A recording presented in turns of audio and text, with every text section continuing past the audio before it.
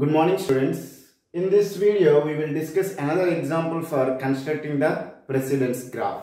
So in this example what I will do, I will not construct the table. Without table can we construct the precedence graph or not, we will check it. Okay, because if you go for any competitive exams they will give only limited size of blank sheet. Okay, so there you cannot construct the table. After the table you cannot draw the precedence graph because of the space constraints. So I will teach you how to find the precedence graph or how to construct the precedence graph if the schedule is given in the sequence. Okay, first you need to find how many transactions are there. There is a transaction 1, transaction 2, transaction 3. So there will be 3 nodes in the precedence graph.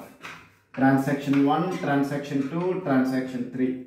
Okay, is it clear? Now you see there is a read 3 of A. Okay, so you need to check after this one what are the operations are coming. With them you have to check, but you should not check with the transaction 3. Means you should not say R3 of A, W3 of A is a conflict. You can say that sir both are read and one is read and another one is write operation and performing on the same data item, so it is a conflict. No, we should not check with the conflicting operations with the same transactions. We should always compare with the other transaction. So R3 of A, R2 of A, whether it is a conflict? No, both are read operations. This is also not a conflict. Okay, now this one is also not a conflict. Just now we have discussed.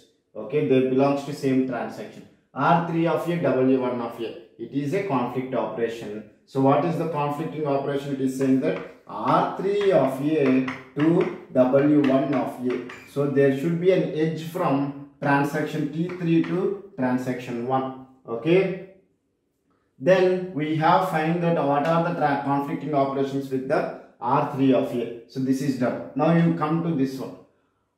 Read operation in transaction 2 on a data item A is creating any conflicting operations or not? R2, R1 is not a conflict because both are read operations. This one is a conflict. What is that conflict operation is saying? R2 of A, W3 of A, because they are performing on the same data item on 2 different transactions and one is performing the read, another one is performing the write. So it is a conflicting operation. The edge will be from transaction T2 to transaction 3. Now if you see that R2 of A, W1 of A, is it clear? So again it is a conflicting operation. R2 of A to W1 of A. So there should be an edge from transaction T2 to transaction 1. Is it clear? So we have found that what are the conflicting operations possible with the read to A. We are done with that. Now we will start this one. R1 of A, W3 of A is a conflicting operation. So there should be an edge from transaction 1 to transaction 3. Previously there is an edge from transaction 3 to transaction 1. Now we got another edge from transaction 1 to transaction 3. So we can say that there is a cycle and we can say that it is not conflict serializable. But let me finish the entire one. R1 of A, W1 of A. Please check it. They both belongs to same transaction, so it is not a conflicting operation. So done with this one. Now W3 of A, W1 of A. It is a conflicting operation. So what it is saying? W3 of A to W1 of A. Meaning is that write in transaction 3 on a data item A is conflicting with the write on transaction 1 on a data item A. Is it clear? So what it is saying? Transaction 3 to transaction 1. Already there is an edge from transaction 3 to transaction 1. So no need to draw again. So we have found that. If you see this, after this operation there are no other operations. So we can say that we have completed the construction of the precedence graph or finding the conflicting operations. We are done. So now the precedence graph is completed. What we say is, if there is a cycle, then we can say that it is not conflict serializable.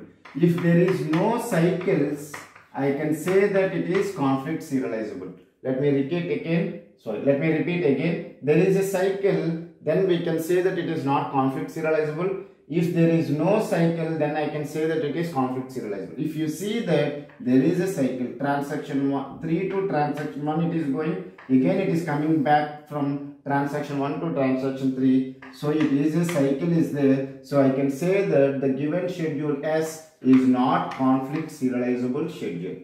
Meaning is that it is not conflict equivalent to any of its 6 serial schedules are possible. Among 6, now no schedule is conflict equivalent to the given schedule S. Okay, I hope you have understood about how to construct the precedence graph.